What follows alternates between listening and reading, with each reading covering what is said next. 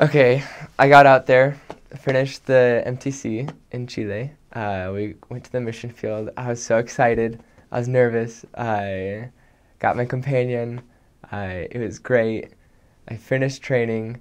I I got with my second companion, who was actually in my same group, and we were opening another sector as well. And so it was very stressful. It was a very hard time for the both of us because we didn't know Spanish, and yet we were just giving it our all. And then I went to a different ward. I It was kind of a humbler, more humble ward. I had an amazing companion, and then I got to train a Colombian, which was awesome. I learned a lot of Spanish, and also personally. I I went to a different area after that, and I think that was one of the hardest parts of my mission. Spiritually, physically, emotionally, it was so hard. But prayers were heard, and I got through it. And I'm one of those missionaries now that and Mormons who say I'm grateful for trials. I never thought I would say that, but I got through it. Then I think after that experience, that was one of the lowest points of my life because it was just so emotionally hard. Uh, I God just lifted me up. I um, I got to train again, which is so fun. It was so fun, and I think like months 11 to like month 16, are just like the most incredible months of a missionary's life.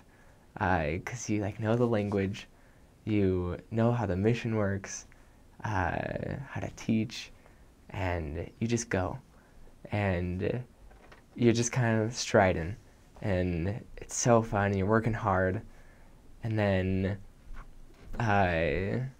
near the end, I think I didn't realize how emotionally hard it would be, uh, and I I didn't realize that. I thought I would just kind of like coast down, but God definitely had other plans, and it was just like a roller coaster. It was kind of like a whirlwind in the last 4 months. Uh, but in the end, it was incredible. I got to finish with incredible people, and I just remember at the airport. I didn't cry my whole mission for 2 years. I like never cried. I'm not a huge crier.